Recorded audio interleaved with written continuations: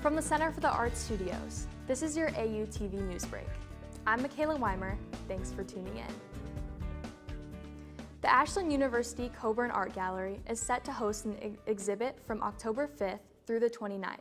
The painting exhibit will feature work from an AU alumni, Jamie Lindholm, who currently resides in Colorado.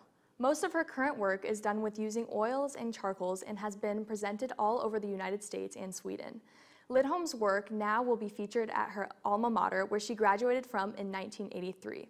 The Coburn Gallery is open from 10 a.m. to 5 p.m. weekdays and noon to 4 p.m. on weekends. Gallery admission is free and open to the public. In local news, Wednesday night there was a debate held at the Ashland Public Library on cleanup of the Union Pacific Railroad rail yard site northeast of downtown Ashland. The cleanup is expected to start in the summer of 2024 and requires several months to fully take place. This site was used for more than 100 years and has left behind many toxic materials, such as heavy metals, including arsenic, lead, and heavy hydrocarbons. About 3 feet of contaminated soil will be removed from the site.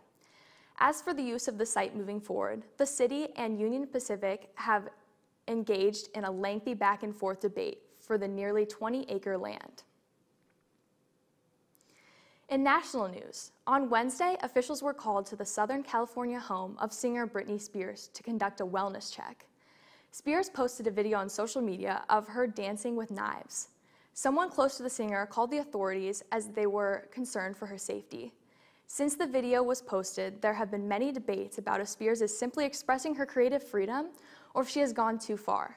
Many fans of Britney are expressing their concerns of mental issues that the popular singer may have. Now a look at our 5-day weather forecast here in Ashland, Ohio.